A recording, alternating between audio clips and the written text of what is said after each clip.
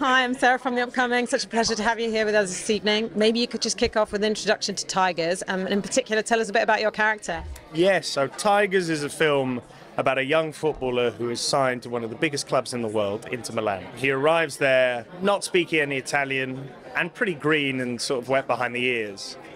Discovers that it's a much more cutthroat world than maybe you'd imagine for people who are essentially engaged in playing a team sport. So the film's about his experiences and how he deals with that and the struggles he has along the way. But also it's a film about, I suppose, about adolescence and growing up and finding your path in a kind of broader sense. And I play a character called Ryan, who is a slightly older young footballer who takes Martin under his wing. Yeah, gives him a bit of a guiding hand, if not in how to live his life, at least in how to navigate that particular world. I feel like this isn't something we've seen on screen before, despite how many people around the world love football, follow football, watch it all the time.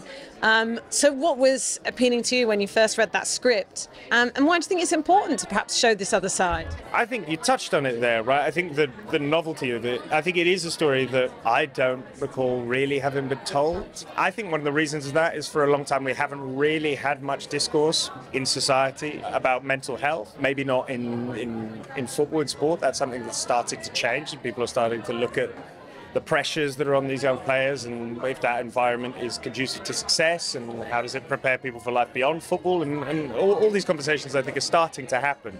But the newness of it was interesting.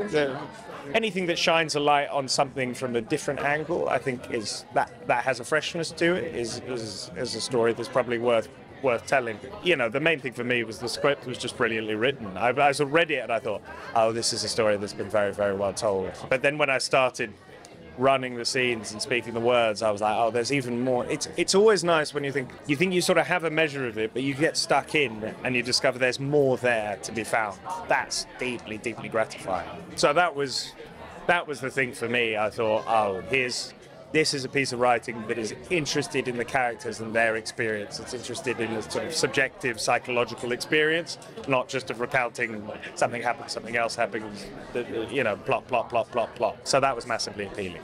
And I mean, you and Eric so much look the part. What kind of prep had to go into it, I guess, from the physical side, but also, the emotional side, kind of understanding actually what goes on in reality. And what was it like working alongside him? Oh, Eric's fantastic. He does such a great job in this film. And on the prep side, I think he had a hell of a lot more to do than me. Just because I suppose he had Ronnie breathing down his neck for however many years in the kind of lead up to getting the film shot. And he was doing all sorts of physical work. He was in the gym, he was training, he was doing all this stuff. Ronnie talked to me about this stuff. I said, I'll be all right, Ronnie. He said, don't turn up with a beer belly. You're meant to be a professional footballer. I said, I'm meant to be a goalkeeper. It's all right. He said, don't turn up with a beer belly. Nowadays, they're all fit. I said, oh, no, don't worry, I'll be fine. But I was doing a play beforehand that was very, very physical. That had movement in it as well. And I think we ran for about 6 weeks only in total, probably. But it was 6 actors, 5 dancers, and I was doing a lot of the movement sections, so that got me in shape. So I felt like I was in an all right place to play a footballer at the end of that. But it was a brilliant process. It was a real joy to do. Weren't tempted to keep the blonde hair?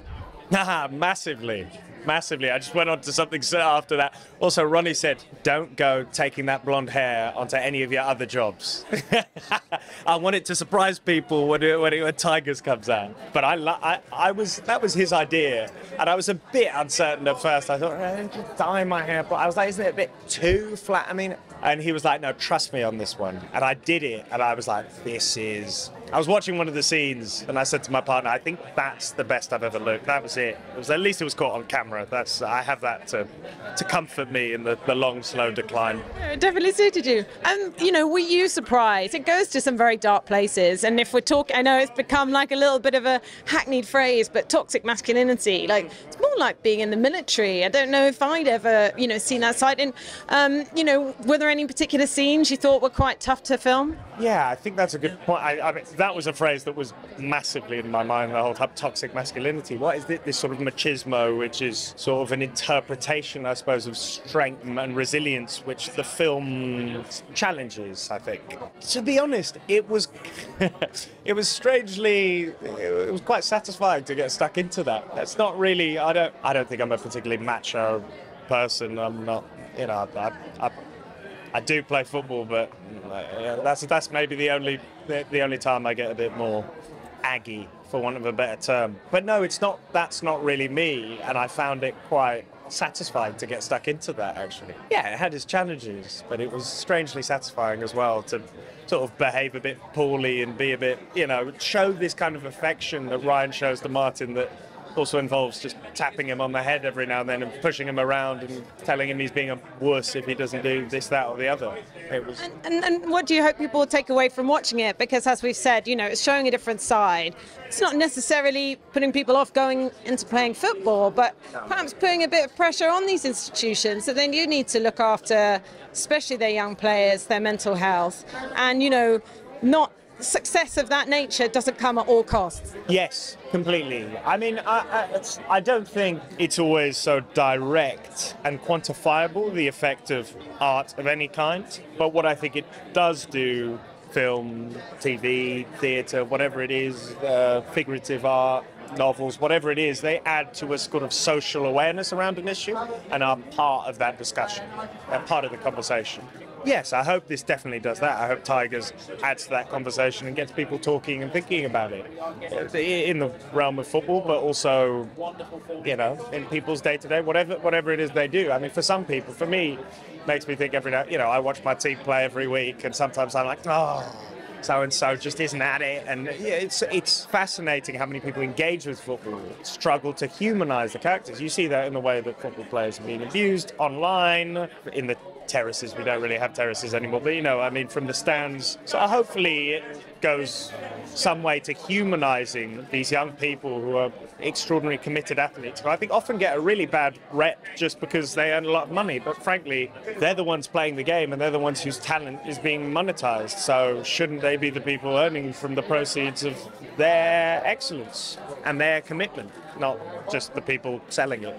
And can you quickly tell us what you might work on next? I'm shooting a film at the minute, which is a period piece, which is quite fun. So lots of nice clothes and a little part in my hair, which is nice. Not every day I do that. And then I'm on to a rom-com straight after that, which will be coming out this Christmas. But yeah, certainly this Christmas, the rom-com will be out, and it's a fantastic script. It's really good, so I'm excited for it. Amazing. Well, can't wait to see those as well. Enjoy the evening. Thanks so much for sharing all that with us. Cheers. Thank you.